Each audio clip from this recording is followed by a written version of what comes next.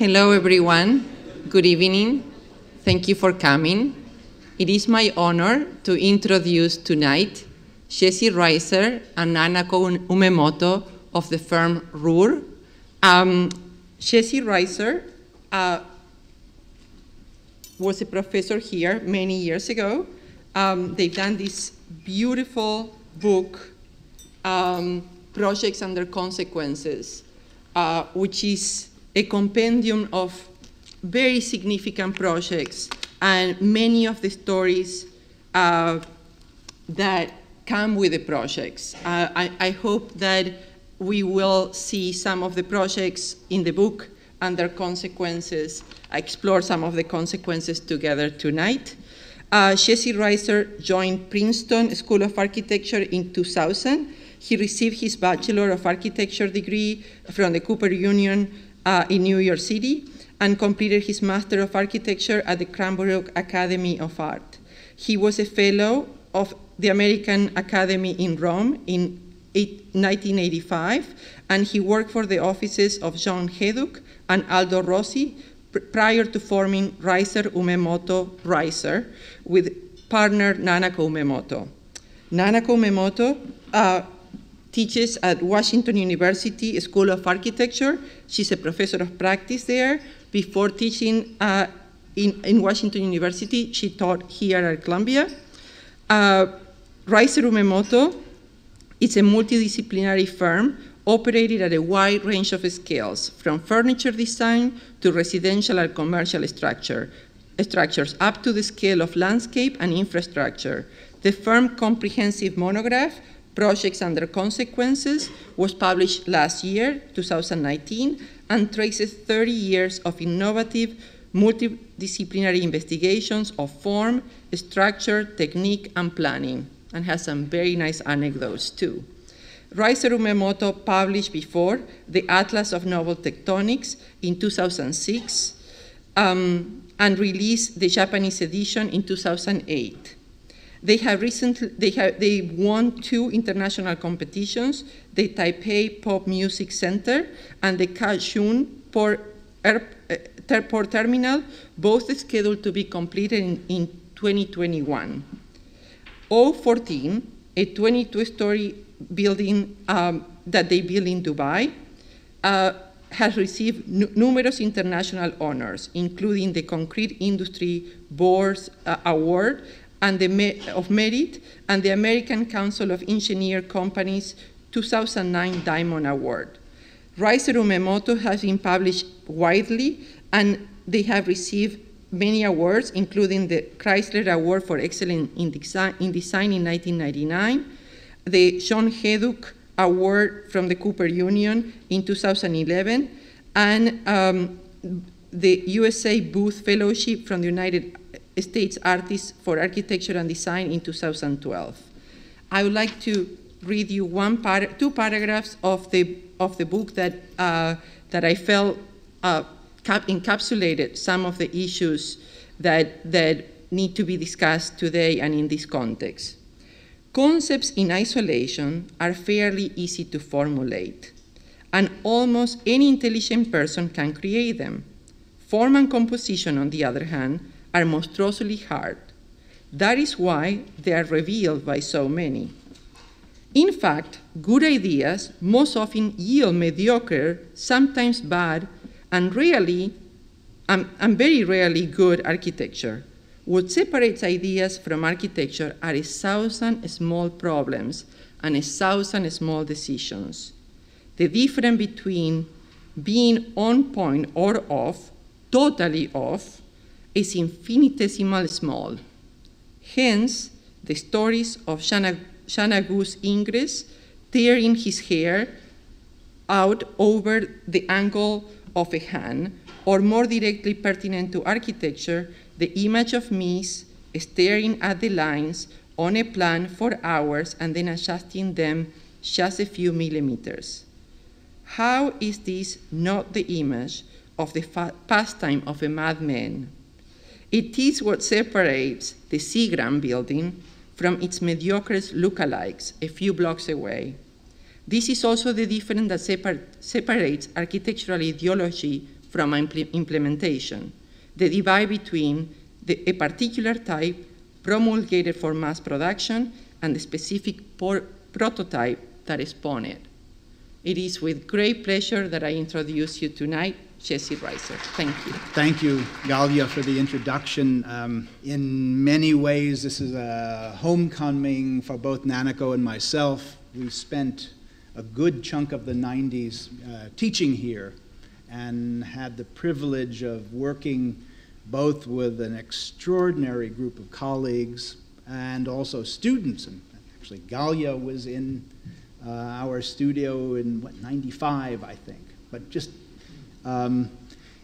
it's just hard to, fathom, the time has passed, but also to encapsulate in a lecture the scene at Columbia, the whole scene and what it did for multiple generations of architects, actually.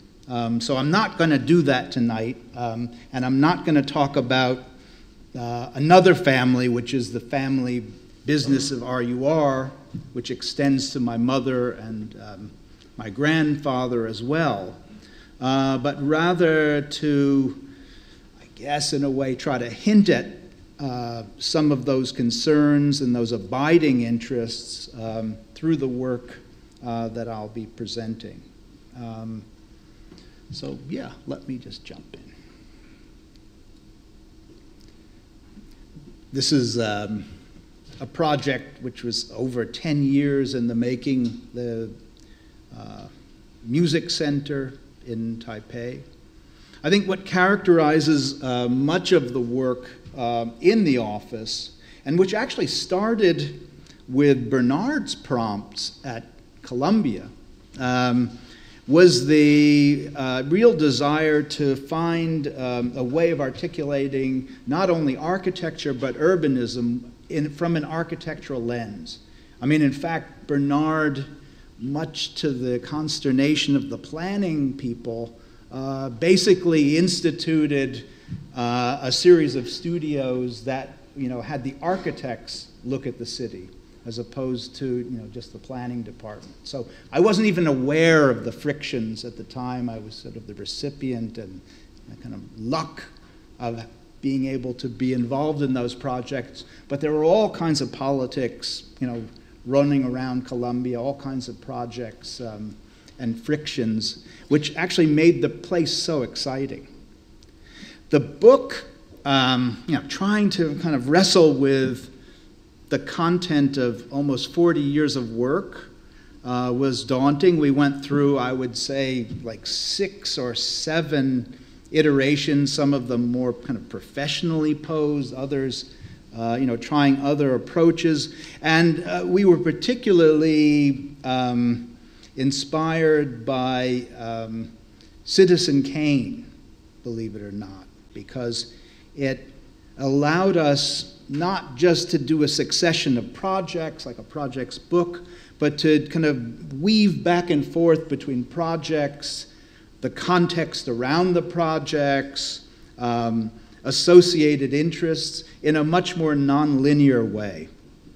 That and this idea of a cabinet of curiosities, that it would be a kind of collecting point for the kind of seed germ of ideas. I mean, architects, I think, many times do this, that either, there are false starts in a project, or there are little bits which get developed which might not go any further, but you kind of tuck them in your pocket and save them for another project. So I think that's also characteristic of our design ethos and method, that no project, in a sense, goes away. There kind of emerge a series of sustained projects in the office. And I have to say, most of these are retrospective. They're not pre-planned. But retrospectively, you see a certain consistency. That was part of the work of the book, was to kind of trace back retrospectively to see consistencies. The first thing, actually, is the musical instrument problem, which was not a project, but it was an insoluble problem that was assigned by our dean at Cooper Union, John Hejduk, which took 35 years to at least figure out from our own perspective. But to give you an idea of what I mean about this kind of movement of a project, this is sort of a condensed version. This is what happens, and I would say what a lot of very good architects do. It's less about the argumentation per se, but they work very directly with the kind of geometrical material of projects. And in this case, Cecil Balmond, as part of the Serpentine projects, was assigned, over the years, various architects, and he developed this really fascinating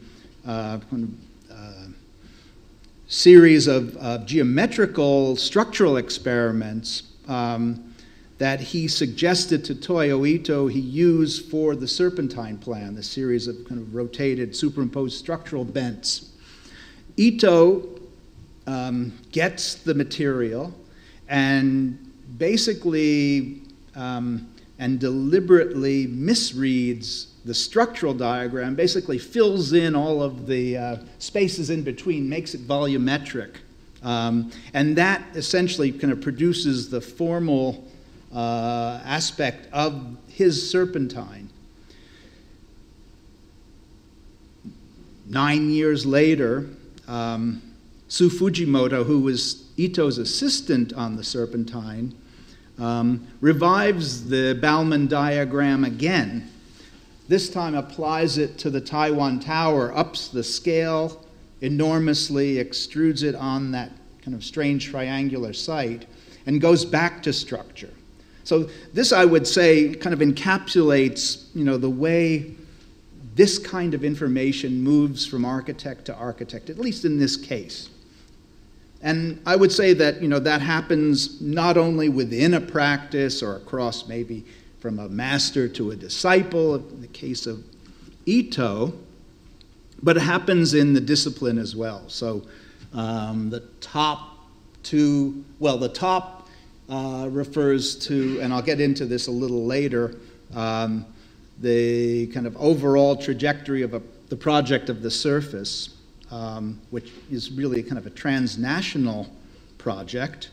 And then the RodNet project is something that stemmed from that within our own practice. And I would say that the motivator, and especially in the 90s, and which has kind of persisted in our practice up until today, for better or worse, is the competition. So this young cohort of teachers would hear myself, Nanako, Greg Lynn, Hani Rashid, who else? Bill and Shulan, Stan Allen.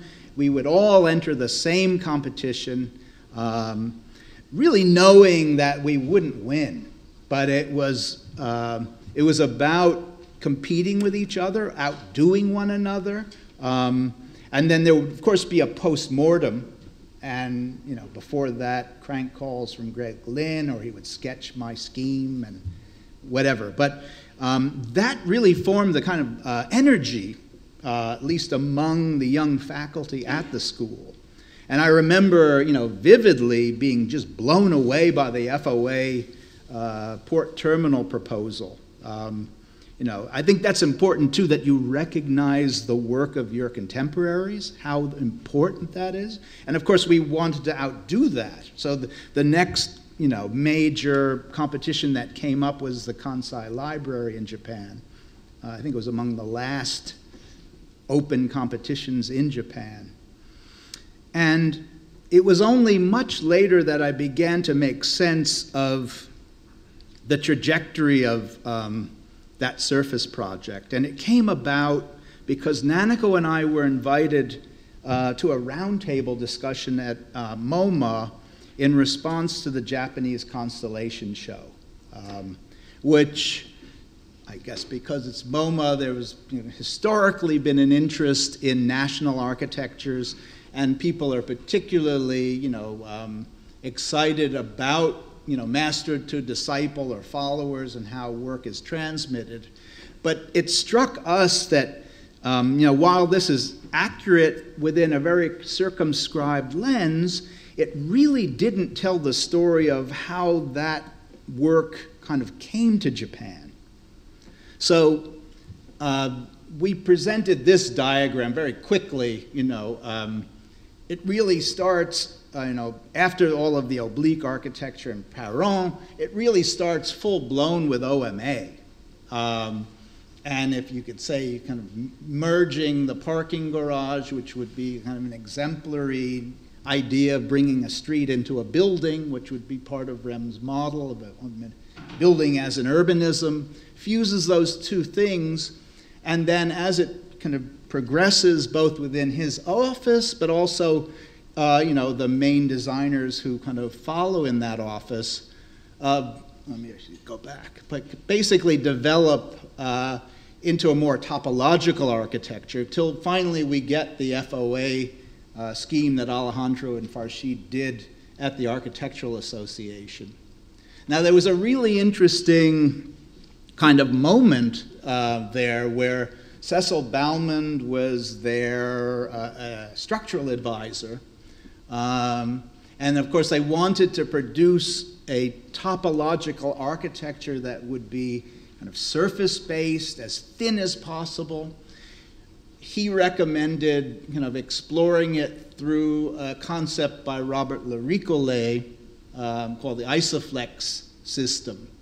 The problem was that given the spans and really just the shallowness of the spans, there was no way that that model would work. I mean, if it got more shape, you could probably make spans, but given the gentleness of those spans, there was no way to use the isoflex kind of thin model.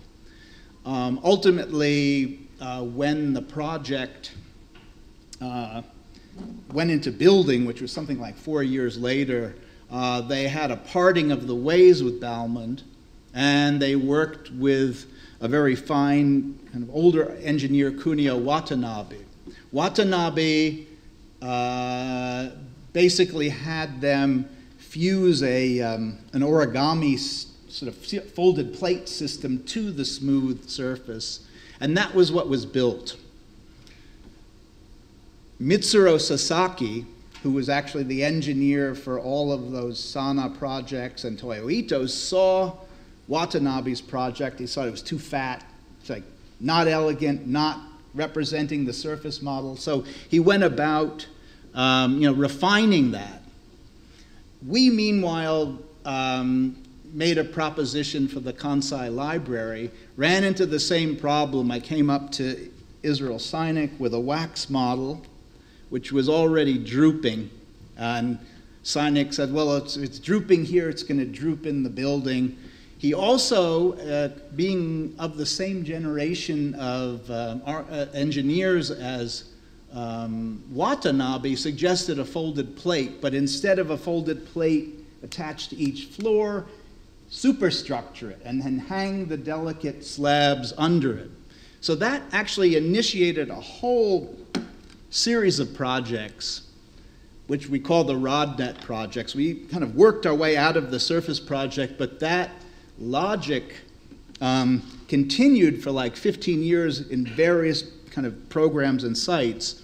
And then Sasaki continued to refine the structural surface, basically nailed it, I would say. He was not the kind of originator, but he did the final refinement and actually achieved that kind of desired state. I mean, personally, I think that's part of the problem too, that in a way, the structural surface is less interesting than the FOA scheme with the origami attached to the folded plate. So the difference between an architectural ambition, I guess, and then a purely kind of technical, structural one. So yeah, I mean, I present this to our thesis students, basically to say that this becomes a kind of working model, this rod net. We kind of turned it inside out, tried all kinds of transformations, and would apply a model to a particular site and a particular program. So in other words, it isn't simply a matter of problem solving, I don't know, around a particular site and program from nothing, but these kinds of models become the vehicle through which you read the site and the particularities of program. And yeah, I mean, the other thing is that those net projects really dealt with very different programs, very different sites, and very different places. So Galia asked me about, I don't know, kind of discussion about disciplinarity and the profession. And there was a wonderful, very clear argument that Andy Zago put together about the discipline of architecture as opposed to the profession. And so I'll just let you read it. But essentially, I think it's a very kind of clear articulation of where we do ultimately have political traction as architects, you know, in the field, the importance of the field itself, and you know, along with it, its whole, you know, kind of history and kind of formal dimension, not to be jettisoned.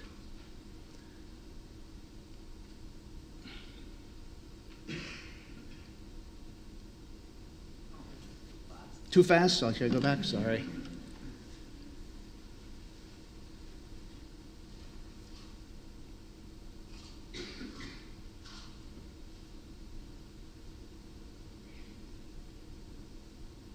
So it's a capacity unique to the discipline, not to be, you know, quickly jettisoned. So Andy goes on to describe, you know, the scale of the discipline as opposed to the profession, and, you know, what comes out of it.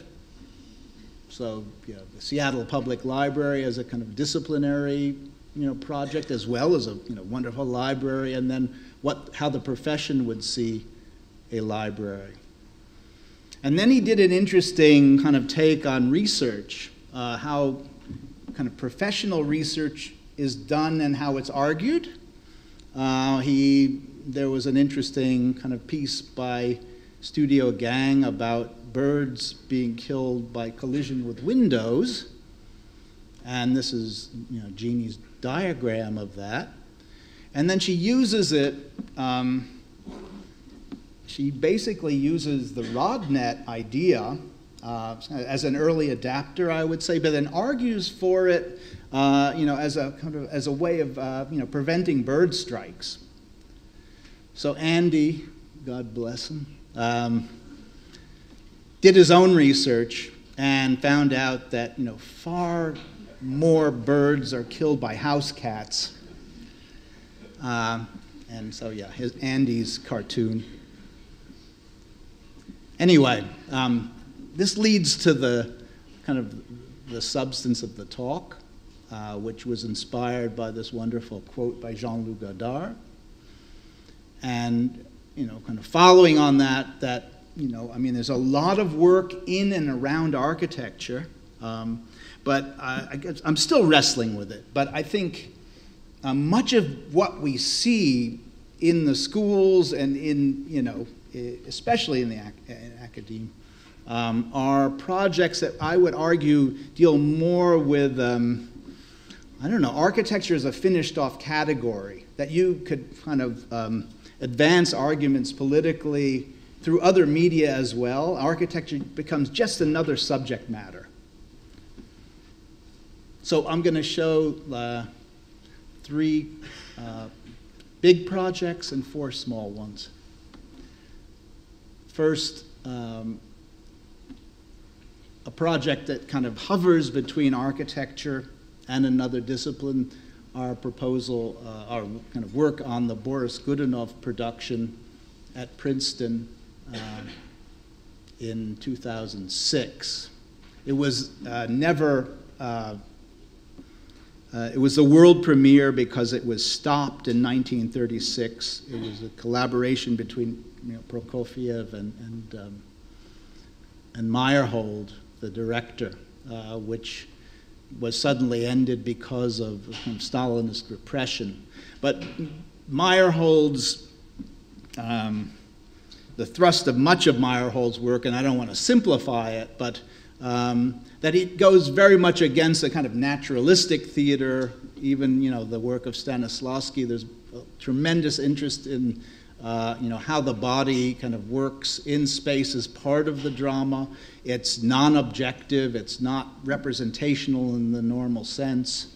One of the examples, which he did with Luba Popova, who did the set for the Magnanimous Cuckold, is this machinic set that is heavily interacted by the actors, and it becomes a kind of index apparently when the gears are moving of rising and kind of settling tensions in the play. But in other words, it's not. It's the experiment of an architect, I would say, in scenic design as opposed to a set designer, and very much in keeping with that. We looked for a way of creating a set which was very nearly an instrument for the actors to work with their bodies, which would also almost produce the kind of ether of the space itself to kind of make visible that ether. So we worked with about 3/4 of a mile of rubber tubing that kind of worked in tracks. It would produce various kinds of sets, but this is like one of the battle scenes, that the forces of kind of pulling, you would actually see the movement through this kind of skein of rubber tubes. And it could also become representational or acquire the shape of a specific architecture through these other tools as the actors worked with them. So the idea of producing, a kind of instrument for performance, was really kind of important in this design. And as many of you probably know, Meyerhold did not meet a happy end. He was kind of persecuted and prosecuted and executed for being a formalist. And this is one of his quotes. And it, extended, to the whole intelligentsia who were kind of accused of that. The reason why I say that is, and present this material, in addition to my interest in Meyerhold, is what I perceive, and I see this at Princeton, almost every lecturer has to open their lecture with a kind of renunciation of form, which I think is just insane. Everything has a form, and so to me it's simply a limited kind of repertoire of formal use. But you can see what happened from the Melnikov house, which still exists, and the Melnikov family still in there. But this was the kind of the triumphant socialist realism. And it still continues, in reactions to Maya Lin's memorial, the accusation of nihilism, and then the kind of necessity of producing, a realistic representation next to it. And, kind of equally from the right and the left, or the right and the right, however you would want to understand these two people. And, extends to criticism of our work as well. So, I'm going to jump back a bit to our 014 tower in Dubai. It was commissioned, this is the kind of central area of what they call Business Bay, which was, like the name says, a business area in Dubai. And it was commissioned after a competition that we entered with very well-known architects. Zaha Hadid actually won the competition, which would have been built in that circular island in the front. It never was built. But the young developer who ran the competition for Dubai Properties went off on his own, was interested in our project, for the large tower that we didn't win, and commissioned, it was his first kind of independent project as a developer and our first major, project. So it's a 22-story office tower with an exoskeletal shell. We engaged a lot of different people from all over the world to kind of, Dubai really didn't have so much in a way of its own kind of internal industry. It was really about bringing people from all over. In particular, the executive architect, Christian Lebanese.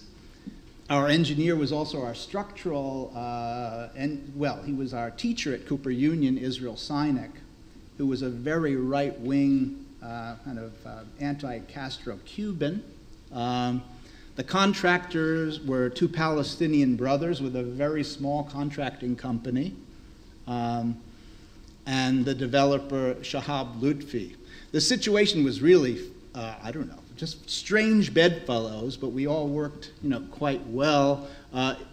They couldn't pronounce Israel Sinek because they couldn't pronounce Israel at the, so they called it Yas. Anyway, it was a really kind of interesting, very intense, very small group that got the project done. So this is a kind of night view of the shell. Here you kind of get an idea. It's a,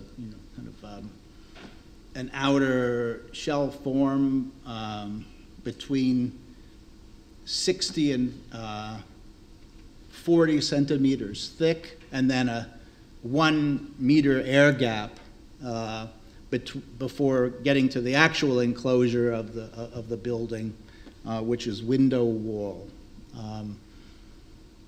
and then parking down below, and then an elevated kind of podium.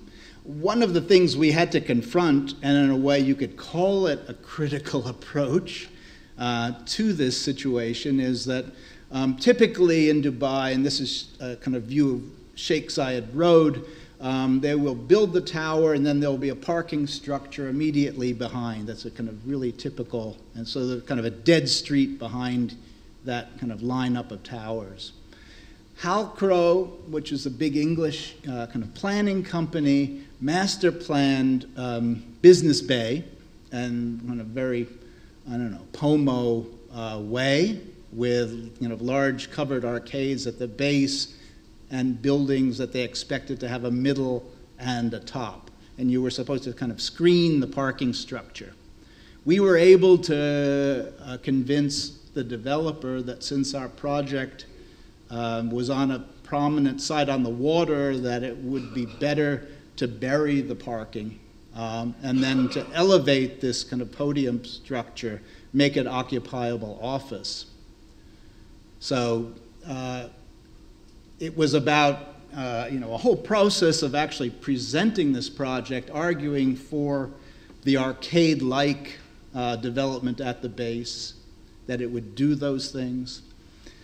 We super elevated this podium because it was a building right in front of the waterfront, so we saw it as a way of kind of gateway to the waterfront esplanade.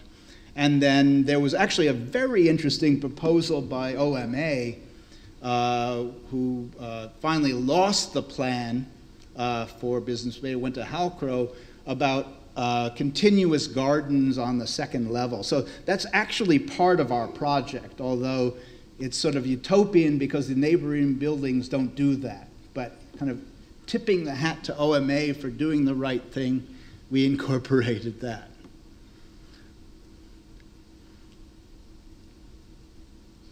And so this is that kind of elevated space, and bridges then connect these kind of U-shaped bar building to the tower, pass through that gap. And this is what happens down at the base now. I got this from about a year ago. There's a wind that the building induces through the stack effect, and so they work out under here. So aside from the kind of idea of this being a gateway, it actually functions, as part of this exercise club that's, located at the base. But, working through the problem with Sinek, very interesting. I won't go into too much detail about it, but essentially, with the dire grid, you have enormous redundancy, meaning that you can remove quite a bit of the material, and the forces will find a way of working. So we were able to kind of modulate the openings, have them drift, and then constant back and forth work with the engineer to find the kind of paths down to actually a gridded column structure, below ground. So it was a kind of trickle down of forces, through this. Those dashes you see are the connections to the floor slabs. And this is that gap space looking up. So it, produces, a rather strong stack effect, actually, and it was never measured precisely, but they estimated about a 30% reduction in cooling costs for the building.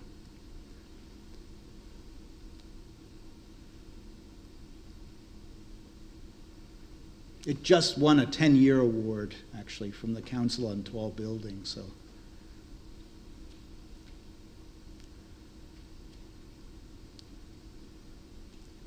and so this leads me to an argument about sustainability. I guess I would want to say, first of all, not to be misunderstood, that it is very important. But I think it's a minimal expectation for architects today to make a sustainable building. But it's not enough. And these, both buildings have won kind of LEED Platinum ratings, which means they meet performance criteria. But the architecture couldn't be any more different, which leads me, to the conclusion that luckily there isn't a kind of codified sustainable architecture. It's about meeting certain goals in terms of material performance, however that is done. And I think that's always going to be, especially now, in tension with kind of disciplinary questions about architecture. If a neoclassical building and a Tom Mayne building are both kind of meeting the numbers, then obviously architecture is in a kind of very peculiar position relative to this issue of sustainability, meaning it's somewhat independent. Because in a way, you're contributing to something that's a statistical condition, to something that's enormous and invisible, unless you want to make it visible, which means it then becomes a representational question. Almost the inverse, I think, of the black square by Malevich. I guess non-objective would apply to both, but other than that, and by extension architecture, these are kind of working on a very different plane. Now, of course, there are buildings that will, actively want to represent the ethos of the sustainable. But then I think one has to be, very clear about that dimension. It's kind of a symbolization of sustainability as opposed to whether or not it actually performs its sustainable function. Anyway, to kind of move on, there was a lot of work on the geometry of the void forms in the project. Each, depending upon where they hit the geometry of the building, in kind of purely convex or purely concave, and in these kind of mixed zones where the geometries change. We went through an enormous learning curve in the actual construction. All of the scripts at the time that were done were rejected. This is for the automation of the production of all the forms. They were rejected by the Chinese contracting company because they couldn't legally take responsibility for them. Now, it represents a certain moment, I think, in the history of construction. The other thing that we learned, which somehow was not factored into the purely geometrical question, was that the formwork, especially at the bottom of each pour, was being crushed, slightly deformed by the kind of pressure of the concrete. So the quick fix actually was wrapping each one of these kind of foam forms with melamine strapping to harden them enough to hold together. But the lower floors of 014 are kind of funny because they had to be hand ground back. So some of them are more like arches, some of them more like squircles, and then it finally, got regularized as, we learned more.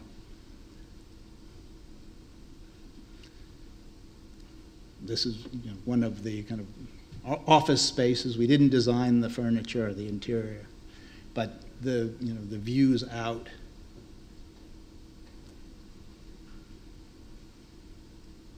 And then kind of a view of the roof where the shell kind of emerges, free of the floor slabs. Okay, then quite a few years later, we explored a kind of derivative project, from 014, but looking at kind of fully kind of three-dimensional development of space. This was for the Hong Kong Pavilion at the Venice Biennale. We were given the typology of the building and the use, and we developed a scheme that would essentially address the inequities of the different kind of groups that live in Hong Kong to make a mixed a tower where wealthy people, middle class, and poor and transient people would live together. And so these kind of bubble-like spaces become common spaces for the building. There are a series of localized ramps that lead the residents to these common spaces.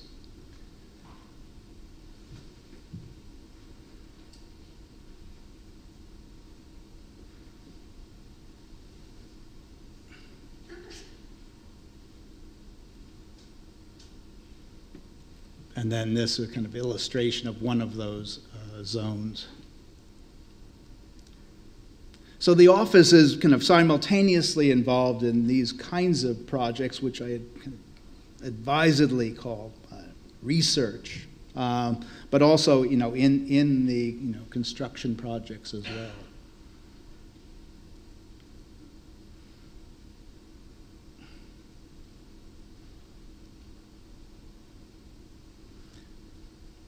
And so I'm going to show a couple of what we are kind of calling chamber projects. Again, more along the line of experimentation and research. The first being the Flux Room, which was part of a show that Zaha Hadid curated called Latent Utopias, I think back in 2002. And so we were interested in really literalizing. There was a lot of discussion about flow and the connection between material behaviors and flow patterns. We wanted to literally kind of explore it through the vehicle of magnetism. So we worked with the Advanced Geometry Unit at Arup in London with a scientist who was expert, in magnetic design and waves, and created a chamber completely covered with solenoids that were all hand wound. Had to construct 5,000 needles on gimbals, magnetic needles that would then respond to magnetic flux. This was the kind of sketch. It was really interesting. We worked this out at the Otis Elevator Factory in Yonkers, and we couldn't figure out why we were getting these strange artifacts in the needles, and it turned out the rebars in the floor were also influencing the magnetic field and created different alignments than the script. Anyway, it was a very intense project. Zaha had actually bailed us out because we were in the hole $60,000, I think, which she did. It took a lot of kind of off-the-cuff experimentation. There was a real problem in getting the control systems that would be, off the shelf. And then I realized that toy train control systems and their chips maybe would work because they basically deal with acceleration, deceleration, all of the things that we needed these to do, and in fact they did. So we were able to kind of take care of that problem, but it was, a major kind of undertaking, wiring this thing, and then working on kind of routines and scripts to get this thing to move. It was very strange, too, because we were looking aesthetically at these kind of smooth flows like the School of Fish that Jeff Kipnis was talking about. What actually happened, because this is what the kind of scientists call a contaminated scale, friction, inertia, all of the things that kind of happen at this scale in magnetism as opposed to the very small, which is what they normally experiment in, or something the size of CERN, don't involve this. So the scientists were really excited that they were able to see a statistical sampling of magnetic needles and how they worked. Second is a project that we just completed actually today. It's part of a show that is based on the work of Daniel Lopez on Bucky Fuller.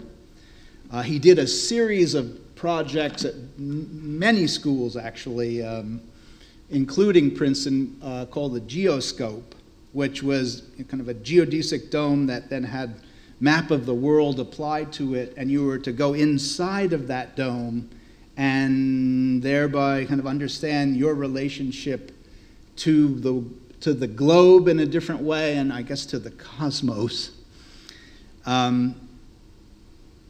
And yeah, just some examples of that. This is the Pattern Thinking book, which is really a marvelous book. I mean, it's an enormous kind of repository of work in the archive at Princeton and other schools of these experiments. And we were asked to design this show. So kind of independently came up with the idea of producing an inflatable that you would enter. I was also looking at biology. There's kind of blastula form in embryology, kind of an open, hollow ball of cells that could be rethought of as an inflatable. And this is the logo that we created, the mission patch. And then this is what the kind of rendering of the design. So we have 42 projectors projecting into this inflatable kind of inwardly, and you actually go into this hatch and then would be basically have the show presented to you. And so Daniel Lopez is working on, the curating all of that material. It reminds us of the kind of Los Alamos gadget, which was the first atomic bomb. And then this is the inflatable in its first tests.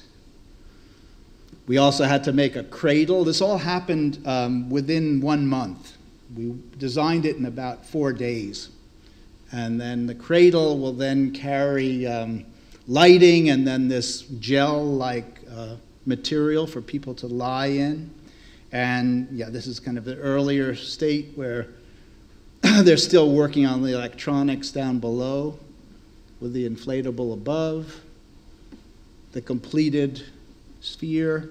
And then this was today, actually. The first sort of kind of show is being presented. So I encourage everyone to come out maybe on the 13th if you're interested. There'll be a roundtable discussion and you'll be able to experience the Geoscope 2. It was also a really interesting collaboration done mainly on Skype, and I just kind of give this quote from Stan Allen, that it was a great interdisciplinary project because everybody stayed in their own discipline. Okay, now to the larger projects, the Taipei Music Center. This was a project that was 10 years in formation before it was given out in competition. So it was really part of a concerted effort by the Taiwan government to acknowledge their music industry, which was one of the first in East Asia, but was not really didn't have a kind of visual presence or a place that they would belong to. They were kind of scattered producers in Taipei and various other places, and the ambition was to bring all of those people together in this piece of urbanism, really, where bands would be created and rolled out and have performances. So, I don't know, U2 would not be at this place. They would go to a stadium, but this was, in a way, for a smaller scaled set of both production and performance venues and clubs, and that cube that you see over there is a small museum and archive. So it was let out in competition. Two very difficult sites actually formed that. Most of the competitors chose to consolidate the entire project in one site, in a way following an OMA model, I would say, where you would have an urbanism in a building. And we were the only ones who actually spread the project out over both sites, which initially posed problems because of the kind of acoustical codes in Taipei. But luckily, we were able to get around that. But the ambition was really, as in many competitions, that the building be iconic, it be visible, it would be projected on many different kinds of platforms and media. Even if you didn't ever go to this place, it would be immediately kind of given the identity of the music center.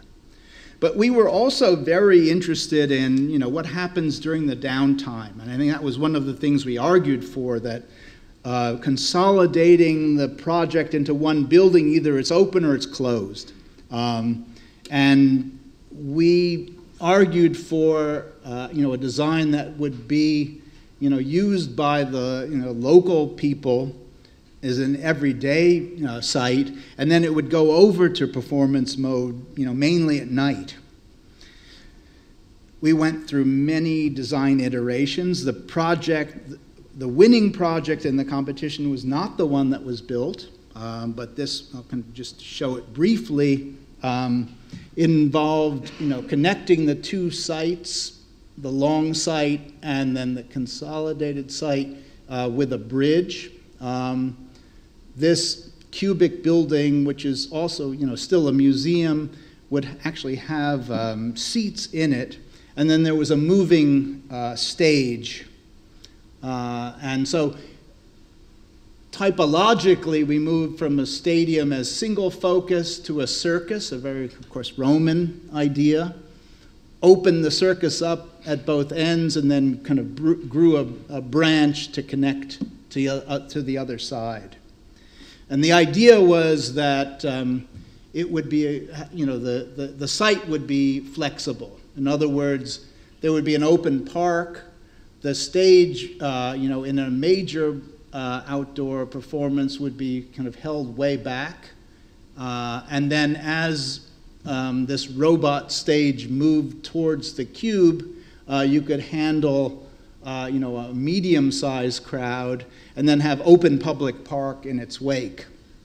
And then finally, for very intimate performances, the robot stage, which would fold while it was moving, would actually kiss the cube, and there would be, in very close proximity for, much smaller, intimate kinds of performances. This is some of our study models, mainly for the Taipei Pop. So you see this geode-like image in the center that's the seating on the face of the cube, and this was the rendering of how it would look if you were sitting in that seating. And yeah, view kind of looking down in a kind of small scale performance. So about a year into the project, it moved from being a public, governmentally run project to the music industry. And basically we had to start over. They actually increased the scale of the main hall from 3,000 seats to 5,000. And we really began in earnest to work very closely with many different stakeholders. So the mayor, the woman to the right of him is a kind of well-known songwriter. The promoter of May Day is a man on the glasses, in the glasses, and then the local architects, who was actually, I think Michael Fay might have been in your class at Columbia. So he was part of that firm. That was very important. But anyway, enormous sort of redesign took place. We went back in the continuum from circus to the elevated stage and went back to the circus idea. And then here, and I guess this probably connects more back to my Rossi experience, the kind of interesting transformation from a circus to a plaza, which took 1,200 years in Rome. We basically had to do this every day. In other words, it would be performance and then go back to public space. And so this is kind of a rough construction shot, probably about a year ago, of the creation of that kind of open circus space and this the fabric around it, which is restaurants and shops. And then a more recent picture now from within the plaza, looking towards this Hall of Fame building. And then the seating, which also kind of leads you across the street to the main hall, but it also is used for spectatorship.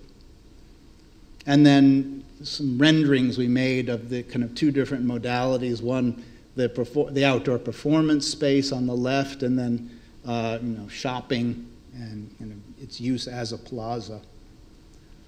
So those are the kind of the primary elements of the project. The main hall for 5,000, these large live houses and clubs, the outdoor performance space, and then the Hall of Fame and museum. And we worked very carefully with these sort of liminal conditions with the staircase in the cube. When it changed from being a geode, it became the primary circulation for the museum. And so there was also kind of a history of music in the staircase as part of the exhibitions.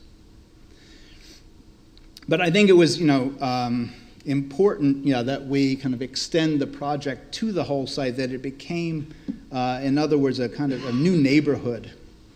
And this is where we were coming from relative to this project. It was an old industrial site, so we worked with a built ground, which in a way resonated with the natural terrain around it.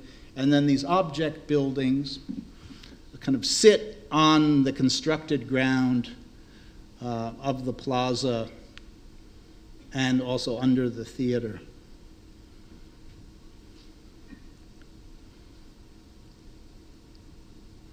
And then, this bridge which cuts across, which creates actually an elevated entry to the theater. So we were really interested in this kind of new horizon. Taipei, incidentally, uses that as a kind of datum. All of these, there are a whole system of elevated pedestrian bridges. So this project, in a certain way, orients itself sectionally to that elevated approach. And we're also very interested in the kind of silhouette of the buildings, especially because the buildings will be kind of visible in twilight and at night. And so the character of those silhouettes were of particular interest. And also working with a kind of groundwork, in a way, for the fabric, so looking at even stupas and these sort of ground-based elements, and then the shadow, the silhouette of these large imposing roofs that would be seen at any point in the project. So this bermed up structure hides all of the service to the back of the theater. All the trucks kind of deliver to that level in the berm, and then the public spaces sort of flow over that. And then there's, again, there are two levels of entry into the lobby, one from the bridge across the street, and then the lower level lobby, which is more for, people coming off the street proper, but also for red carpet events. But I sort of show this in comparison because they're basically very similar projects in terms of the scale and even the typology of the theater, these big fan shapes.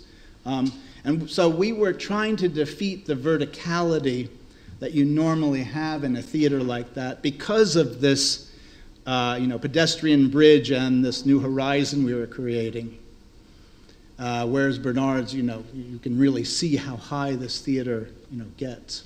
We were also particularly interested in the materiality of the site, not to represent, old standing seam or corrugation, which you see, but to try to push those technologies as much as we can. This is actually the steel decking under the corrugated. And we were also interested in a peculiar finish. This is it's called alumite, and it's an old form of anodizing, particularly in Japan. You mainly see it in Japan. They use it on aircraft too. And it had a very interesting, the theory was that it would blend with sea and sky in a different way than an aluminum aircraft. So we were looking at that, and then also at, not cheap corrugated construction, but this is actually a detail of a Junkers 52 transport, and it's kind of a detailing tour de force of how to kind of connect corrugated material together. So, drawing from those technologies, and that way of detailing was, particular interest to us. So there was a lot of discussion back and forth on the rolling of these sections and how to achieve these geometries. This is a view from the lower level in the theater. Nanako on the upper level bridge entry. So it goes right, the bridge is basically coextensive with all of the salons and all of the waiting spaces. It's more bridge wrapping the core of the theater. And this was one of the early openings where they were testing sound and invited a group of people in to hear the bands.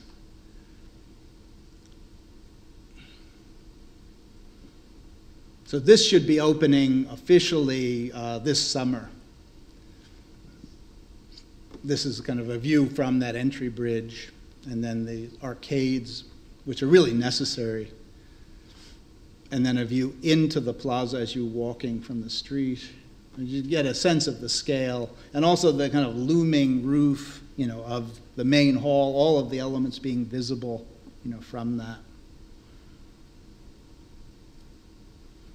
This is the industry shell, and it also serves as a kind of overhang for outdoor performance.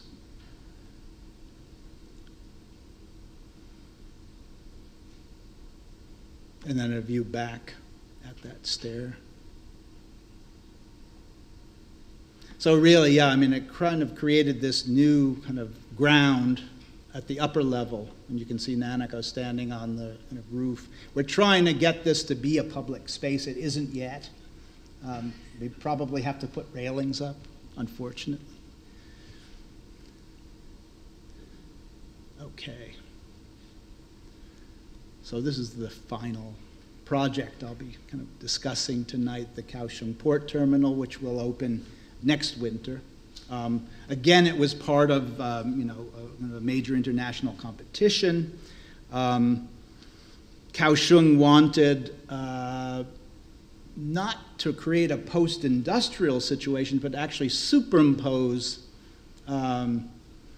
public space and building and the Port of Authority Tower and a new kind of cruise ship terminal and ferry terminal along the edge. So it was both a planning project and an architectural project. But I want to go back to the last of the sort of problems, which was something that John Hejduk posed to the thesis students at Cooper Union in 1981.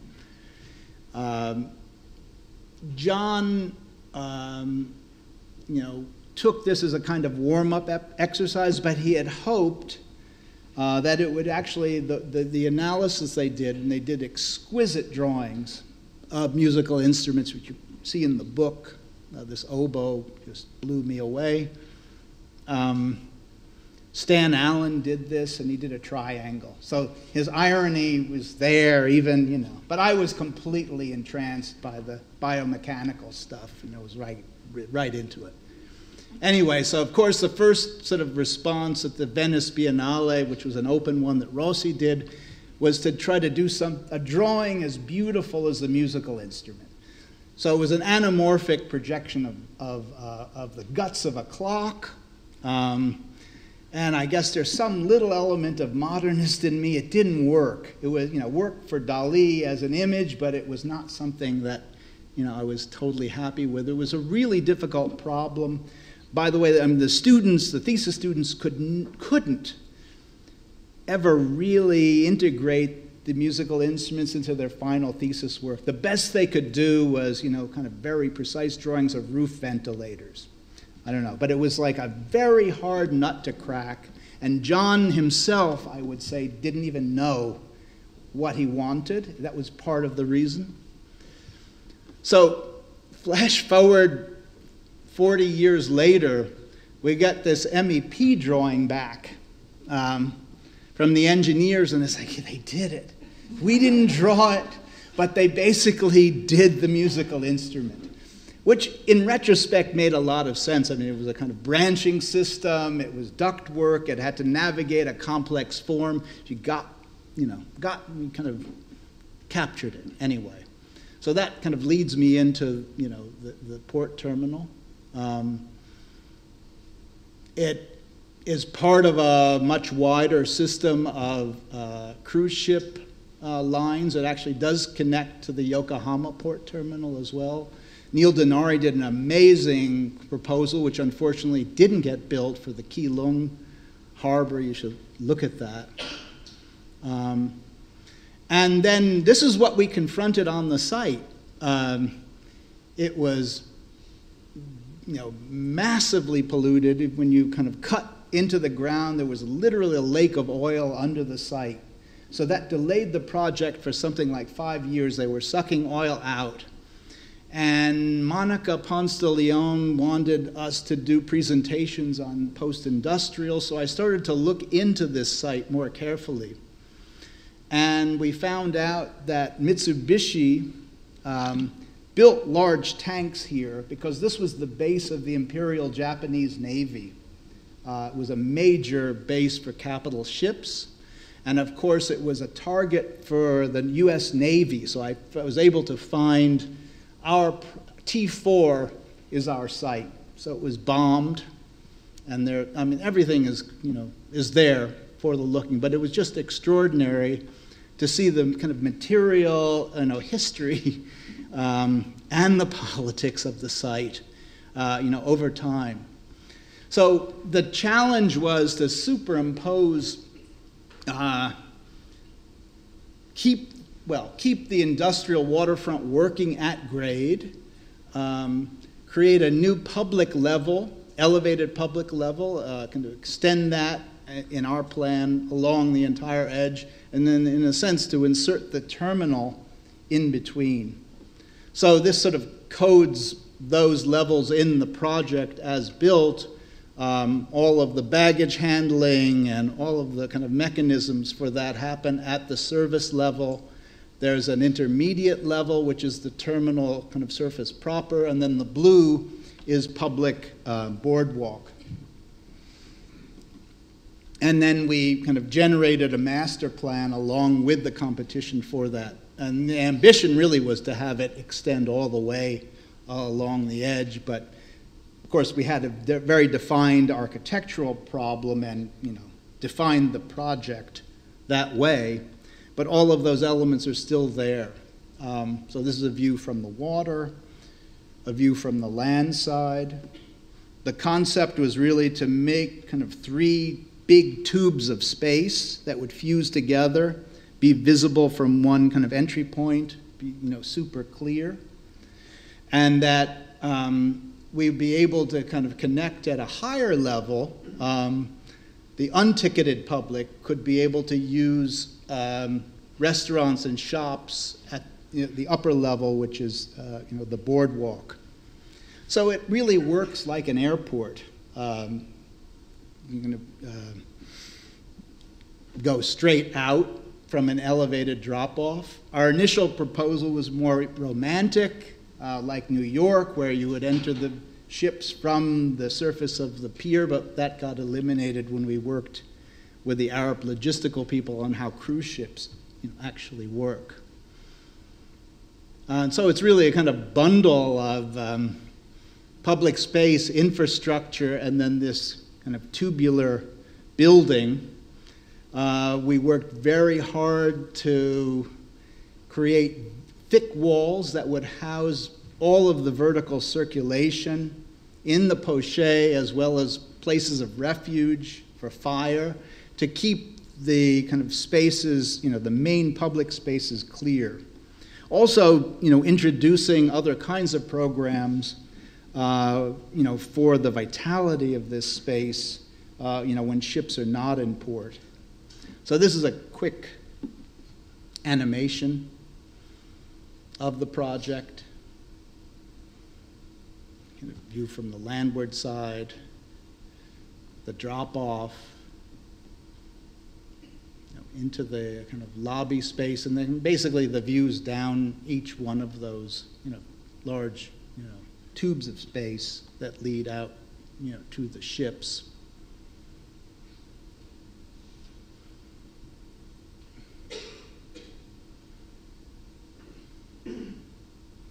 And there's one of those restaurants, you know, looking down at the main space, which gives access both to people in the boardwalk and, if you have time, up in, you know, from the terminal.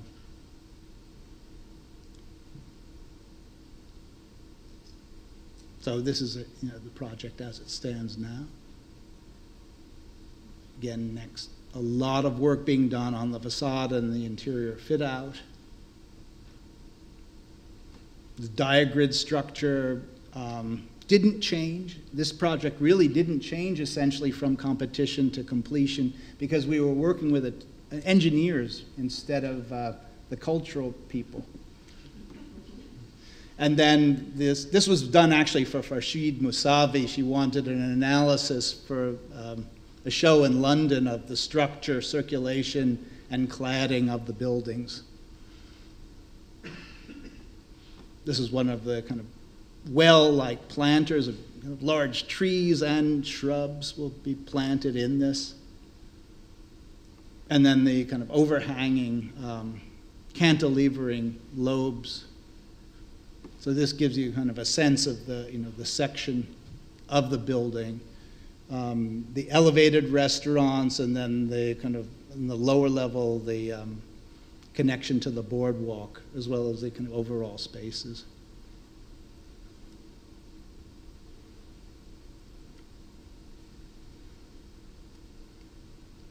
One other comment, which relates to form.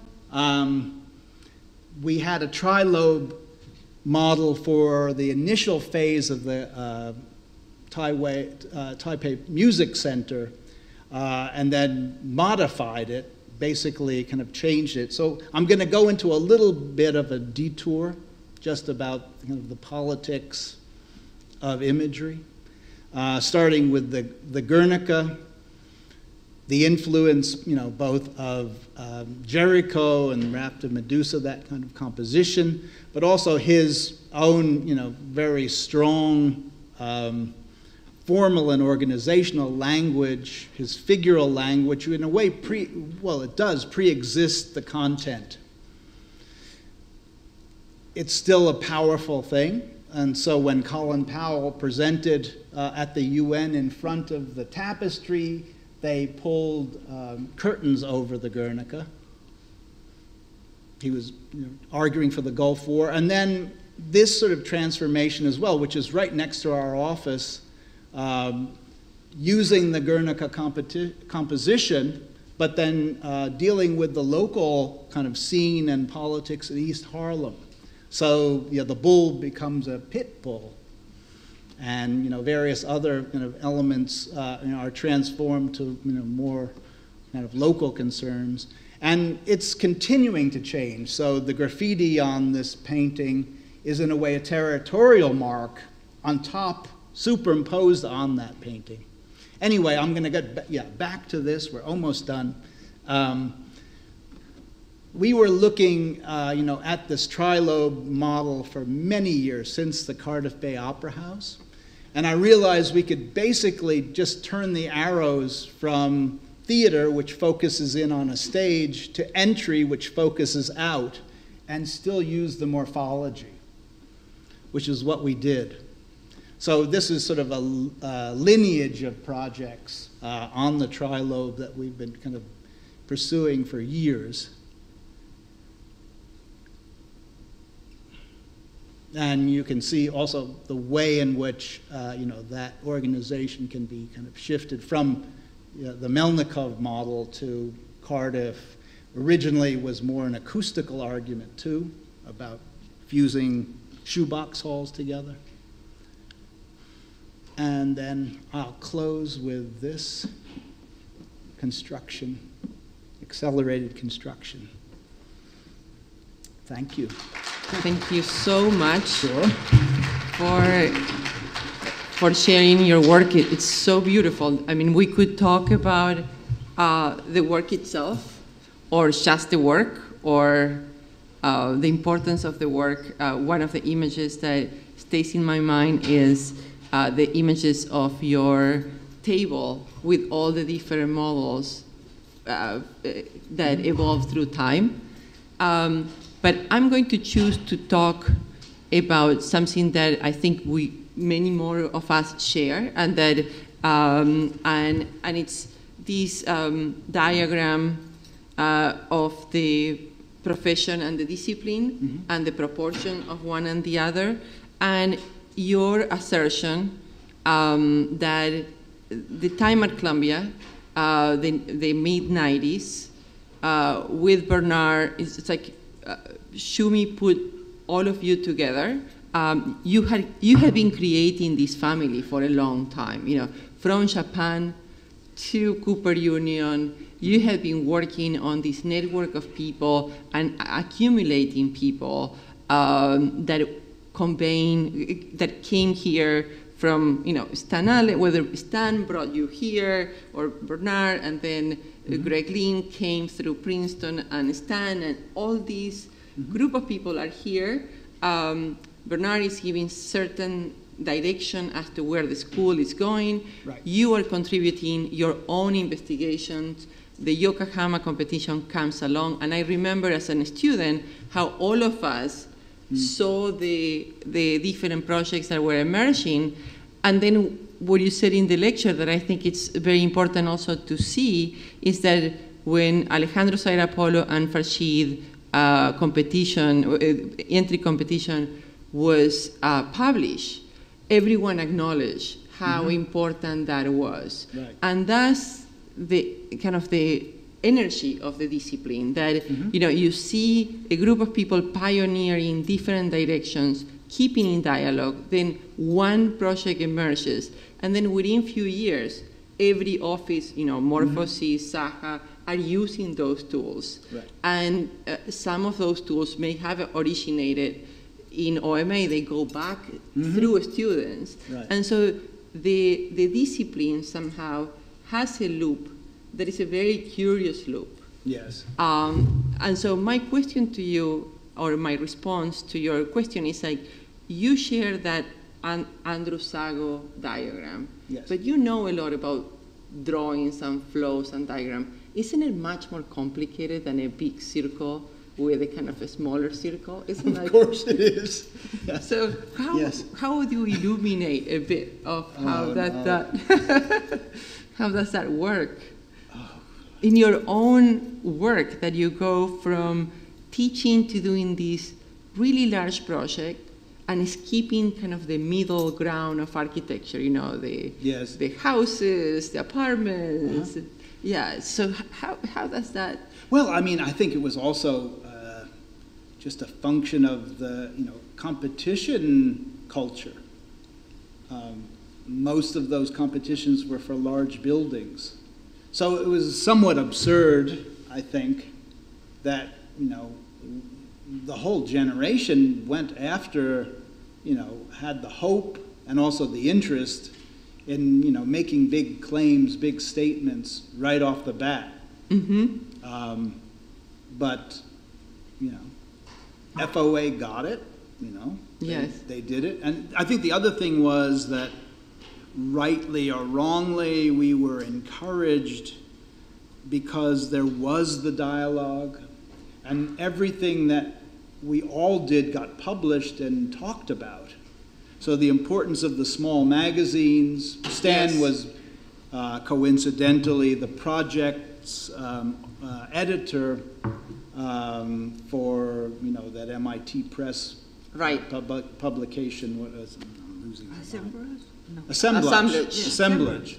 So I think, you were sort of egged on, even in a foolish way. It's not a practical or realistic thing to do in a way, but I think it did advance us academically, as the Assemblage magazine advanced all the theoreticians.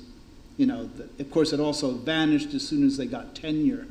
Yes. But, I think that was part of it too. It was the excitement of doing that, not only doing the designing, but also discussing the work, and, it was an end in itself, in a sense. And I think the discussing of the work, like one of the images that come to mind is Sylvia Lavin arguing for these things happening, and arguing a few years later against the professionalization of the profession, in a way, how everything became instrumental, everything became useful, and the kind of excess of experimentation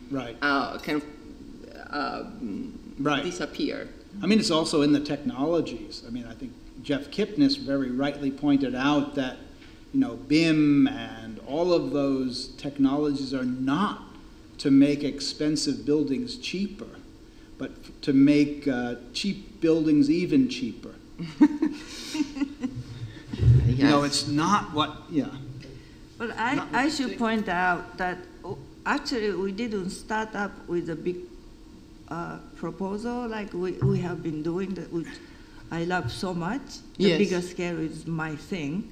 But we start up with furniture scale and landscape proposal, and we built lots of that. But always, because of landscape, including this garden object, but also some architectural element, always had some infrastructural aspect in that. And then we really, when we start doing competitions, we incorporated infrastructure system into the building. Mm-hmm. So that's made us too easy to develop bigger project. With Stan, actually, we did the Venice Gateway competition with him, which was a real breakthrough. Mm-hmm. We did an enormous research project on the water supply. Yes, I remember we that mapped too. Yes. And went nowhere. And then we decided to try a competition, and it clicked. Mm-hmm. It wasn't self-generated. There was a deadline. We didn't have to invent the program.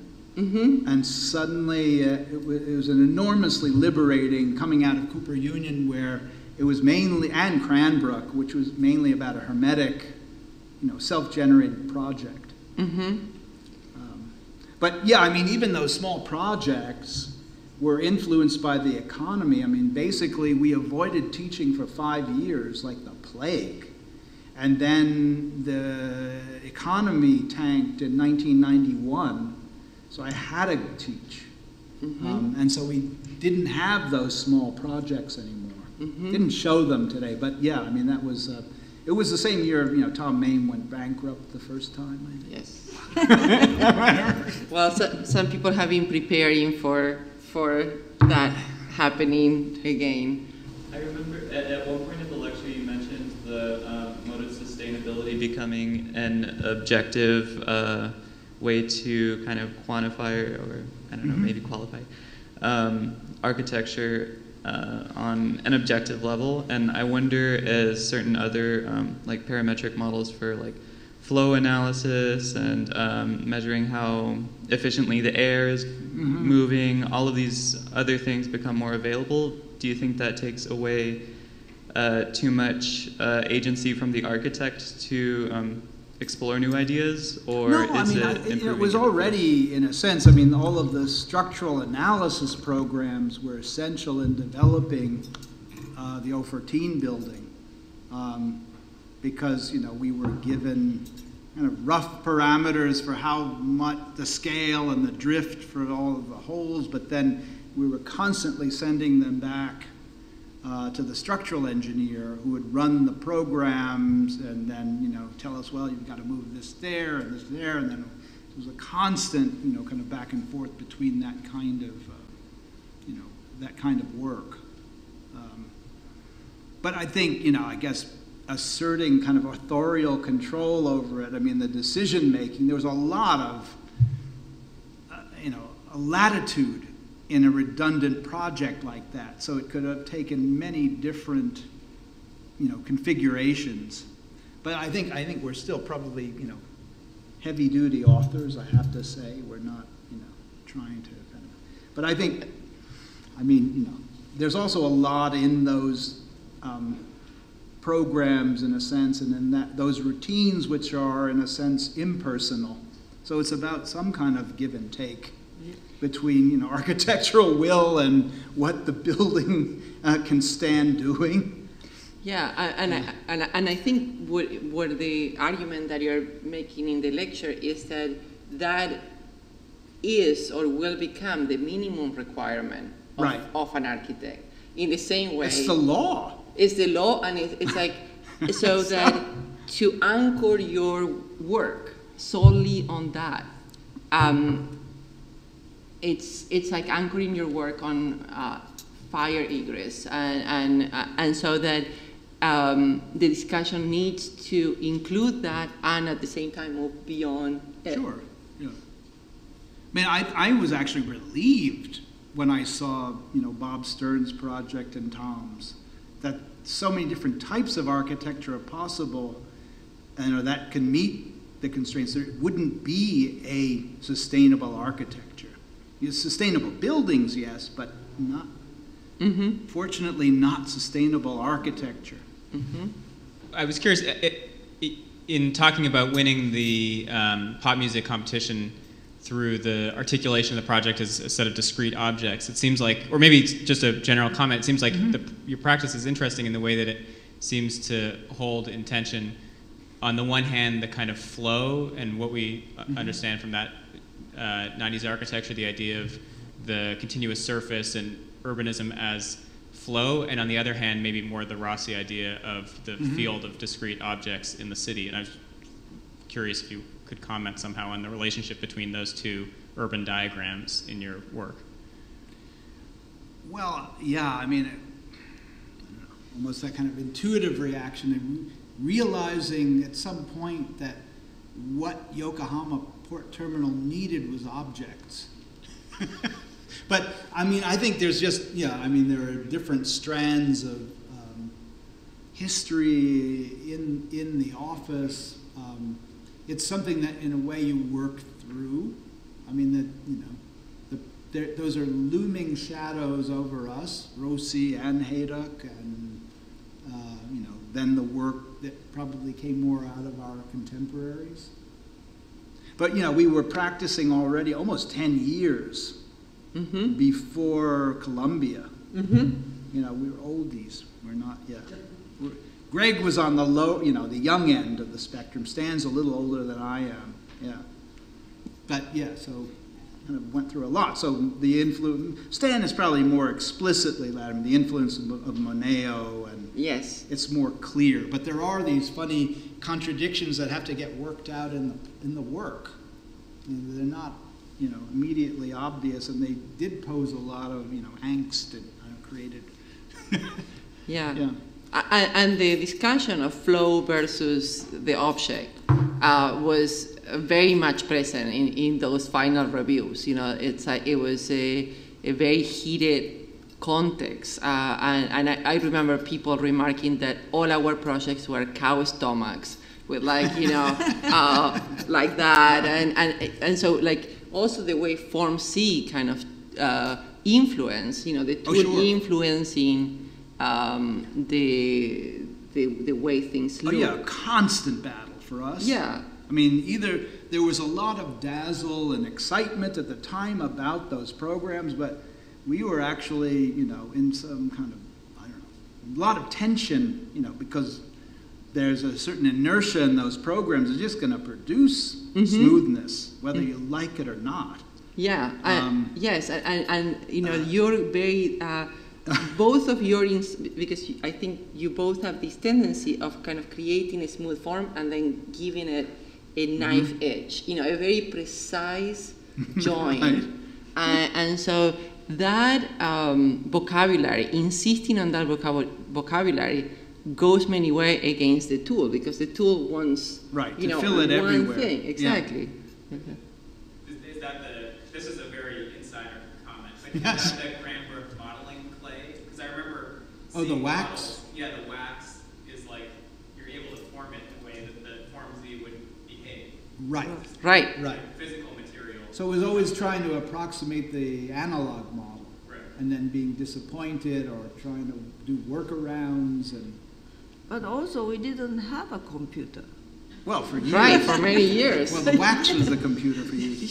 And, and we for were the many last people to have a computer. And then for many Among years these you had the groups. computer to design but not to build. And so it's like integrating all these techniques from many different disciplines Yeah. require this level of obsession of knowing that you want, you know, this or that. And it's Right. evident in the work that you're about to open. No, it was absurd too, because honestly, we were not and aren't experts in computation. So, you know, it was like, you know, throwing yellow trace over a computer screen and sketching it, or hacking up a 3D printed model to get what we wanted. I don't know. So, you know, we belong to this very, you know, particular generation, I guess. The book, I've mentioned this to you, there's an autobiographical quality to the book, which, and you described it with Citizen Kane tonight, which makes it more clear to me how you did that. Steve Hall, who's home with the flu, wanted to be here. He had the same reaction when the book came out. He was trying to figure out the autobiographical quality.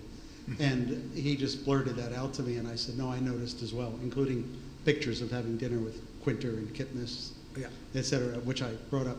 But the reason I bring it all up is that I think, Galia, your comment about the curve and then the cut, and your description of like hacking up a 3D model and not having the computer, et cetera. So the autobiography makes sense to get to the root of those kind of things, how they happened, you know, and that they happen in context. But I'm thinking of a kind of bigger autobiography. The Team 10 put out there's an archive of Team 10 letters from 10 years ago. You probably have it, the big orange, yellowy book. Don't have it. But. Yeah, there's a description in there of building Toulouse, 20,000 people, halfway through, and the students are objecting that Candilis has become a lackey for capitalism. The project's too big. How could you work for the state? By the time it's done, it will be obsolete. You know, we can't work at this scale anymore. And it describes this intimate kind of crisis that's going on autobiographically, which I never heard in anywhere near that clarity until I saw the archive. So I think of like your generation, a lot of people's recent generation. By that I mean the last, like, since the 70s, and of course you're much younger than that. But a scenario of recoiling from these large state-based projects, which had huge amounts of form attached to them. Like Ken Dillis, Joseph and Woods, the 120-degree angle was appropriate, 130 wasn't. So it seems to me like there's a battle between the discipline and the practice, but through some sort of relatively large project that gets cut into a kind of still life. Like, this will sound bizarre, but the one project with the raw steel, it looked like you built it out of steel anacondas. Those columns are big, like fat, round things. In other words, there's this kind of monstrosity quality you're after. And is the form of the building? Is the form of the column? Is the form this? I think the things are like super capitalized, thereby they are of the profession. They're of all the money. You know, Alejandro early on wrote about flexible accumulation of capital, trying to indict Rem and Stephen and everybody else for surfing that economy and not admitting it. So I feel like you're in that economy that a lot of people are trying to deal with today by being less disciplinary, but you're trying to find this kind of monstrous form still. I don't know, monstrous, you know the term, you of course know this term, both of you know the term monstrous in its history. But in other words, I wonder, the question I was going to ask you is simple, is like Robert Capa got a Leica camera and could chase the war. Right. Picasso stayed home in the studio and made Guernica. He stayed a painter and kept the discipline of painting alive, but could object to the war or speak to it. Right. Guernica got the camera and used it and ran and got in the battle. I'm not Guernica, Capa. Capa, yeah. Yeah, so I feel like you're probably more like Capa, both of you, than Picasso, but I think you're giving a lecture that's sounding like you want to be Picasso. In other words, I think you have a million new tools in there that are not form, or that form is not the right term anymore. Maybe. Or form would start an unnecessary war with the current kind of economic, yeah, I think it's probably just. I like it, but it was my reaction to, you know, the obligatory introductions I've been hearing, which have to denounce form before the lecture is presented. I mean, what instigated me was Galia's very precise reading. That, and it's, you know, that very precise reading of the spline and then the cut. And your question in that regard about, was that a kind of internal? To me, that's a quality of form that's really hard to get to describe and to make able to be public. Well, it is. Form is like sex. It's better done than spoken about.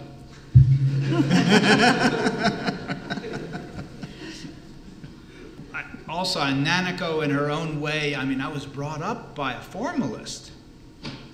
You know, my mother is an arch formalist. Yeah, so I would get, you know. Your great teacher talked, what's that one poem, The Undertone, Hejduk? Like the quality that is evident from form but not apprehendable, that whole poem, I think, was getting at that, right? So I'm just curious about, I guess you guys kind of mentioned it, just like the notion of intuition and how do you judge sort of what's right. You sort of had a long career with lots of different tools and sort of lots of things to judge yourself and the work against. And I'm just wondering if that's something you think about. Do you trust yourself more? Do you trust yourself less? Is it something that you consider as you sort of test ideas that you've had for a long time against where you are now and where you sort of want to go? You want to ask what? About intuition? Oh,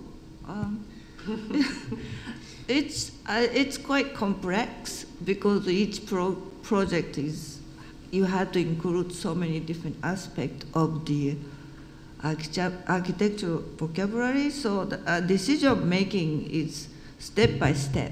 It's not something that is come at once.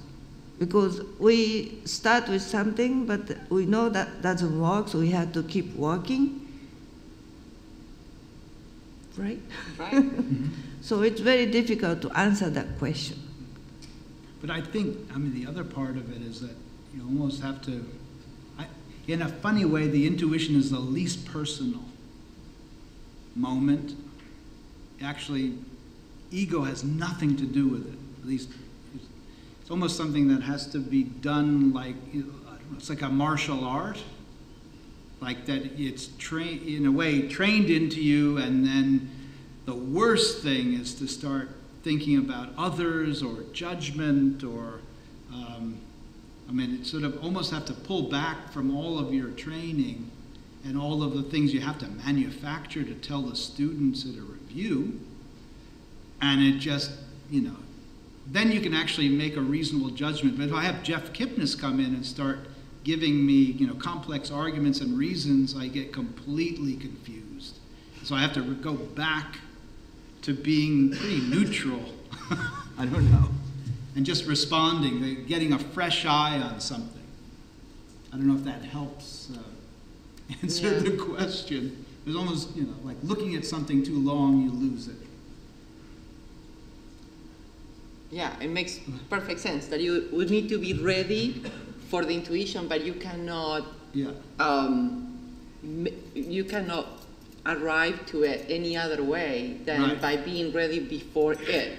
You know, you cannot manufacture an intuitive response. It's either there or it's not there. Have you prepared yourself to it or not? Have I fooled myself for like 5 days? Yes. I look at it. This is bad. But also, we went through the certain period when we were young.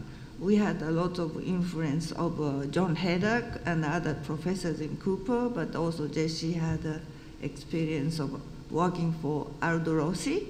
So every time we do the project, you know, we keep working, and then suddenly we realize, oh, this looks like a John Hejduk's work.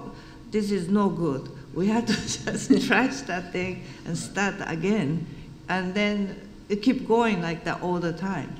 Because we are told by John Hejduk that you can't copy anybody's work, but also same time we had to keep developing it. I mean, Hejduk was really interesting. I had a scene with him once where I was kind of, he shoved a sketch at me and I had to draw up. And so almost passive aggressively, I drew it up exactly like the sketch. And he looked at me like, you know what's going on here, and I know what's going on here. Get the fucking proportions right. And I did it. But so he had that. He had much better ability than us, but you know, I think that's part of it too. It isn't even literally what's drawn, but he knows, you know, what's expected. But it's part of the training too. Yeah. I mean, it was just. I don't know if that's even taught now. Well, I think a lot of that intimacy of professor-student, it's now not possible. It's now not permitted in a way. It's like it's too intimate. It's like for a teacher to say so directly, what you are doing, it's not what you're supposed to do. Get it right. Right. Well, this was for him, of course. It wasn't as a student project, but it was for him. Yes. I see. He wasn't going to mess around, you know. In his office. Yeah. I see. Nanako, Jesse, such a pleasure to have you here. Thank you so much for sharing your work with us.